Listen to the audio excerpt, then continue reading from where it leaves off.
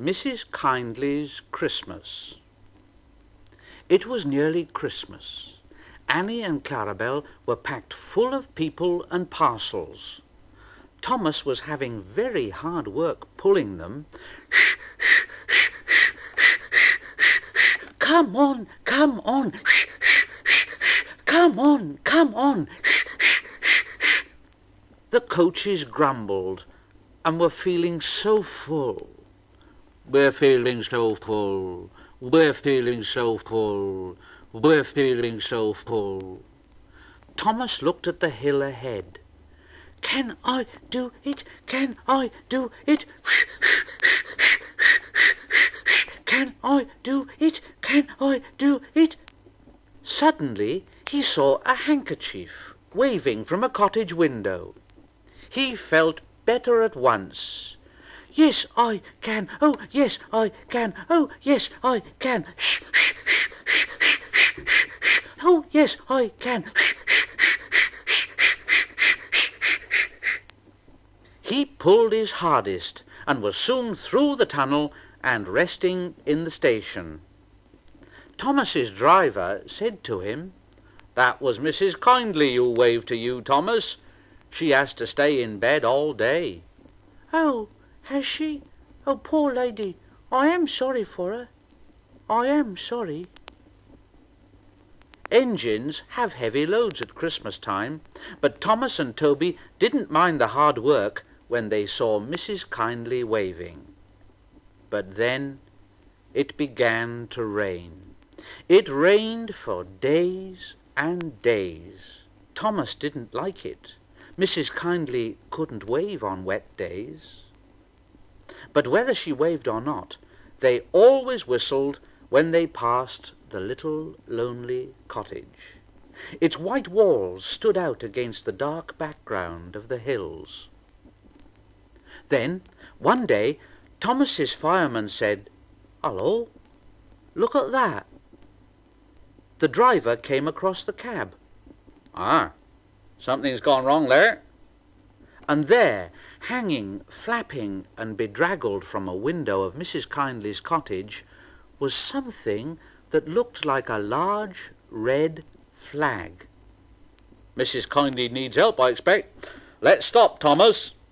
And he put on the brakes, and Thomas gently stopped.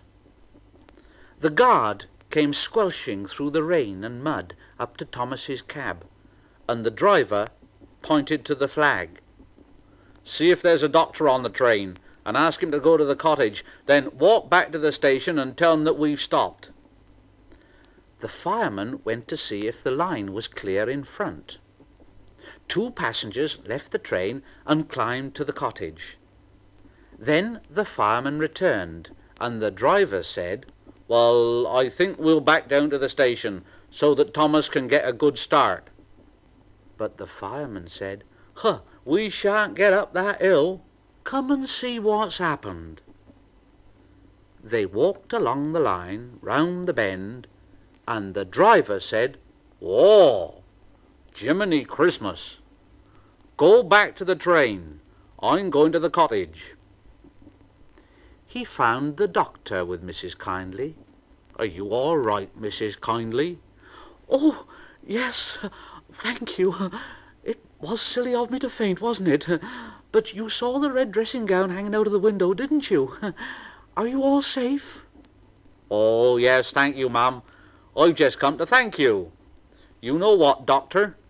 There's a landslide in the cutting. Mrs. Kyndley saw it from the window, and she stopped us. She saved our lives.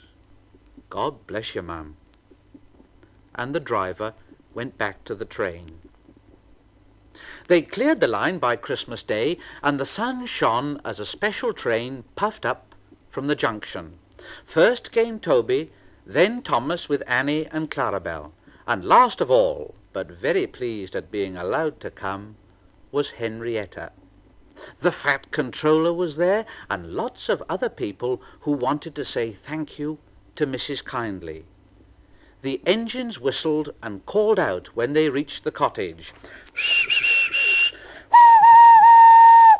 "Happy Happy Christmas! Happy Christmas! Happy Christmas!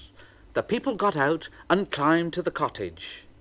Thomas and Toby wished they could go too. Mrs. Kyndley's husband met them at the door.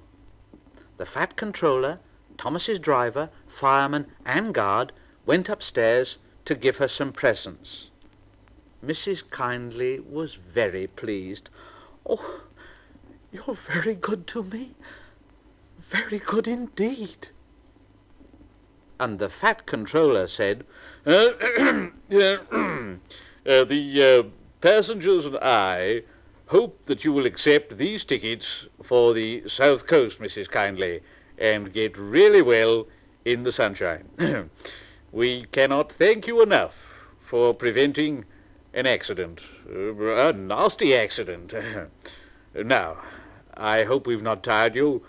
Goodbye, and a happy Christmas." Then, going quietly downstairs, they joined the group outside the window and sang some carols. Mrs. Kyndley is now at Bournemouth, getting better every day, and Thomas and Toby are looking forward to the time when they can welcome her home.